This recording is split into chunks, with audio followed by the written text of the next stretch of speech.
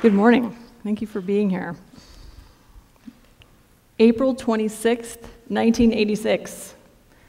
You probably don't remember where you were. I was 11. But there's some big stuff happening in Europe. Geiger counters all over Europe were going crazy. Nothing was going on in Europe, though. And so they started looking at the neighbor, the Soviet Union. And the Soviets said, there's nothing going on here. And they said, we can see the smoke. There's something happening. Well, they said, yeah, there might be a fire, but it's outside of our Chernobyl nuclear facility. It's not anything to do with that. Well, there's no way for us to verify that story. The Soviet Union was basically remote politically. We couldn't go and verify the story, especially their nuclear programs. And so, lucky for the world, Landsat 5 flew overhead 3 days later. So this image is from April 29th, 1986. And we were able to document, you can maybe see a tiny little pinkish red dot way at the top there above the little white line. And that was all we needed to determine that there was actually a fire at Chernobyl but it was inside reactor number 4. Landsat 5 has a thermal instrument on board, which means that it can actually see in the spectrum of thermal that you and I can't see in. But we learned later that that meltdown fire was probably in excess of 3,600 degrees Fahrenheit, which is why we were able to determine it was, in fact, a nuclear meltdown. I've studied the Earth from space for over 20 years, and it's changed the way that I look at really complicated problems. In fact, I've had to sort of realize that there might never be a right answer to some things. And so I'm going to challenge you today to consider that everything you know may not be true, and that your life experience has most certainly set you up to only see a part of any story. I'm going to take you on a journey today around the world from the 705 orbit, which is about 438 miles above the Earth's surface. And I'm going to share with you just a few stories about this tension that we see all the time between Earthlings and the planet we inhabit. We're going to start in Costa Rica. Costa Rica has a really impressive array of preserves, national parks, biological stations, and the one that I know best is in the southeastern part of the country called Las Cruces Biological Reserve. And in this image, you can see the outline of the park, right? You can see that southern border and the western border really distinctively.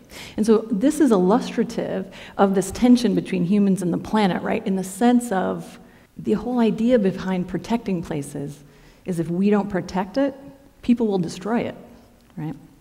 And so what you see around Las Cruces Biological Station today is ranch land. So it's people trying to make a living, very similar to what we have around here, except there's a lot more rain there. Las Cruces is a place that's very biologically diverse. I saw hummingbirds with a nest with eggs that were about half the size of a pencil eraser. And I was on a walk at dusk by accident, really. That's a different story. And I had to jump over the fer-de-lance, which is a deadly snake. Monteverde cloud forest in the more northern part of the country has over 400 species of orchids alone, and probably a lot of bugs, but whatever. So I'm sure they're very important. But the idea about protecting land so that we don't destroy them is really a complicated issue because it's a very simplistic view. Because under the canopy of this forest lies the secret that it's no virgin. 400 years ago, this forest had maize growing. Well, the forest is today. And we know this by looking at lake sediments that preserve, in this case, up to 3,000 years of pollen that we can then reconstruct and check out what was going on in the landscape thousands of years ago. And so maize is present on this landscape for almost 3,000 years, as well as a pretty high density of charcoal, which means humans were involved, because the rainforest doesn't burn by itself. And so how do we determine what to save? And are landscapes truly apart from humans? How do we balance these, save the earth versus put humans first? The magic is usually somewhere in between. And we're going to go to the Colorado River. The Colorado River headwaters are in the Rockies. I've actually jumped across it just to say that I did, right? Because this river is huge. It runs 1,450 miles across the American Southwest all the way to the Sea of Cortez, Gulf of California. If you've been to the Grand Canyon, Moab, Utah, the Hoover Dam, you've been to the Colorado River.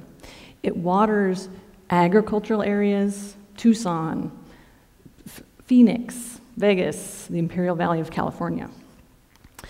Unfettered, it delivers 16 million acre-feet to the ocean. But today, from this image you can see, this is the delta today. 200 years ago, this delta was filled with millions of birds and lush vegetation. So you can see immediately that there's no vegetation here.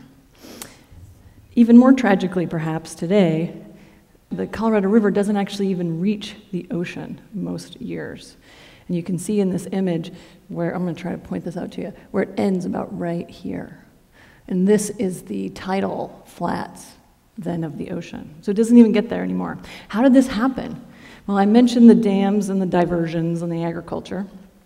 Well, what happened is in 1922, all the states got together and decided, okay, we're going to divide the river up. And they didn't do it arbitrarily. They looked at 30 years of data, and they said this is a reasonable amount of water to take out of the system and still leave 10% to flow through Mexico into the ocean. Well, what happened was that 30 years of data was the wettest, or one of the wettest 30 years in 1,000 years. So when the researchers started looking at tree rings and reconstructing wet years and dry years, there's a couple peaks of wetness in the last 1,000 years of dryness, and one of them just happened to be right before 1922. So what do we do? How do we change this? We have people depending on water. Do we let the planet suffer to keep the humans happy?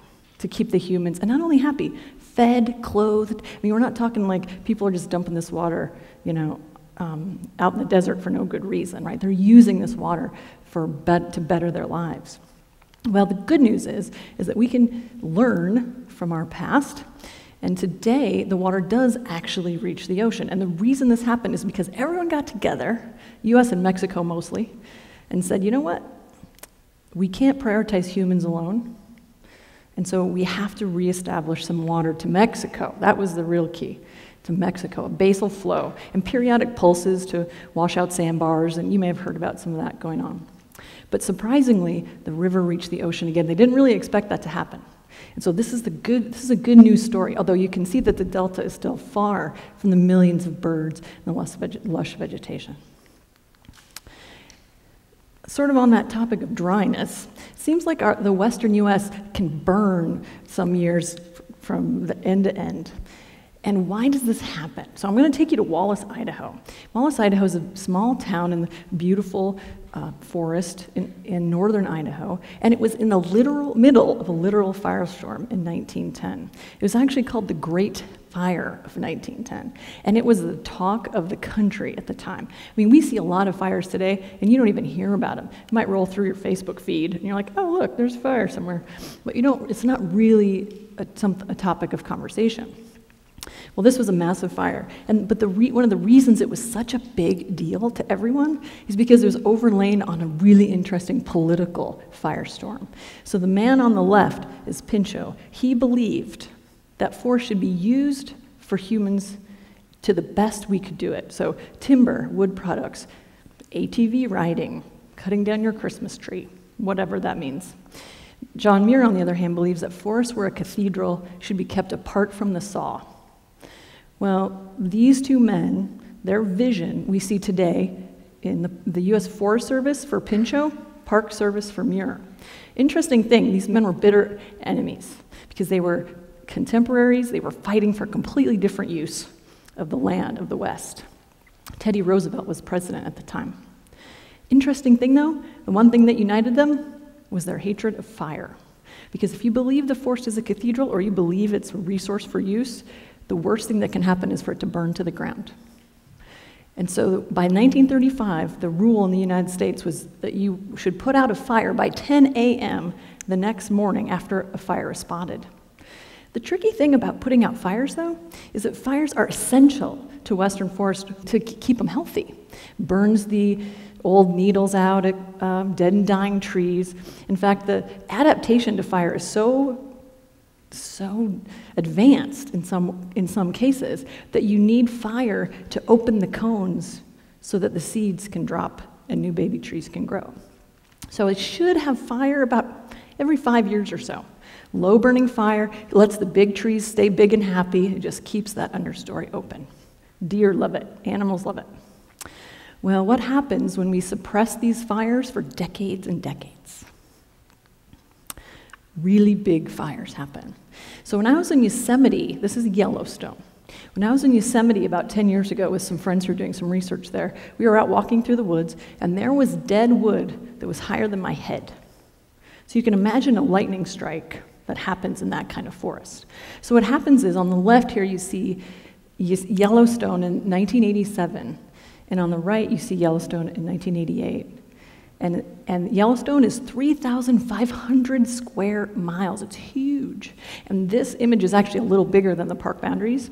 And so Yellowstone alone lost over 30% of its forest to this one big fire season. The fires didn't go out until snow fell. It was so big they couldn't put them out. So this really started us pushing back on that idea that we need to suppress fire. Because again, we need to see the earth as its whole system, not just what we choose to see in it.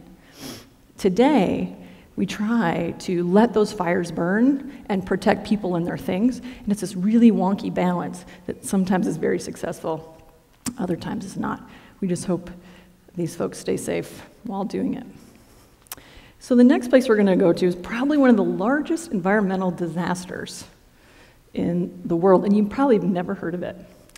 This is the Aral Sea, or was the Aral Sea, and you can maybe see the old lake bed here. It actually runs off the bottom of the screen, and this is several hundred miles across. The Aral Sea used to be the 5th largest inland water body in the world, and this is what it looks like today. In the 1960s, the Soviets started to divert water, the inflowing rivers, for agriculture, for everything from melons to cotton. And it's really because the arid steppe is a very hard place to have a lot of success financially. Like, it's really kind of hard scrabble living. So I thought, well, here's this water resource. Let's use it to raise up our standard of living. So, in fact, cotton was called white gold at the time. And so they started growing cotton in the middle of Uzbekistan, what is today Uzbekistan. So here you can see 1977 on the left. This was about 10 years after they started drawing down the water. Now, the thing to remember about the arid steppe of Asia is that there's more evaporation out of the lake than there is rainfall. So the only way to keep that lake actually a lake is to let the rivers flow into it. And so Uzbekistan has continued to keep that irrigation going. Can you imagine if we told farmers today, sorry, you can't have the water you've been using for the last 50 years? There would be a revolt, right? As probably there should be. So again, we have this challenge between Earthlings and the planet and how we're going to work together. One of the good news stories about this is that the North Aral Sea has been recognized as perhaps savable. So in the last few years, they've actually put a dam on the south side of the lake, and that lake is actually refilling up, and the fisheries are starting to come back to a harvestable size. So that's an exciting lesson that we've all learned. And we've talked about eating food off the land, but what if you depend on the ocean for most of your protein? Well, we've all heard about the oceans being overfished. So what is there to do? Harder to show on a satellite image, but this is Singapore, 18,000 people per square mile. In South Dakota, there are counties with less than 1 person per square mile, so it's quite a bit different. So what people are trying to do for food from the ocean is farm it. And so this is a picture from Greece, actually. And so what they do is inside each one of those circles, they farm fish. And this seems like one of those maybe don't prioritize humans or don't prioritize the earth, but somehow find a middle ground, that magic place in between. The jury's still a bit out on this because, as you can imagine, when you put food in there and all the fish don't eat the food goes out into the ocean, causing some supernutrient problems. Also, they're afraid that fish might escape and start commingling with the wild fish and messing up the DNA. And so this might be one of those compromises that we can come to when we bring the two outsides closer to the middle. When I was in college, I used to be able to talk both sides of any argument, and it used to drive everyone crazy. But it also used to make me feel like that was a weakness. Like I had a lack of conviction to one side or the other. But today I really try to channel that feeling, because I think that the answers to really complicated problems, like the ones we looked at today, are never on the ends. They're always in the magic place in the middle. So I challenge you to try to do that for yourself, to turn to a neighbor today, find something intentionally that you disagree about, and actually have a conversation about why. Ask them why, you tell your story. Find that magic in-between place where you actually find out, you know what, we actually agree like 80% on this. We might disagree on a few other details. It's vitally important. As Landsat pushes into the development of its 9th spacecraft, we're going to start talking a lot more about the cryosphere, or the frozen water on our Earth, on our ever-warming Earth.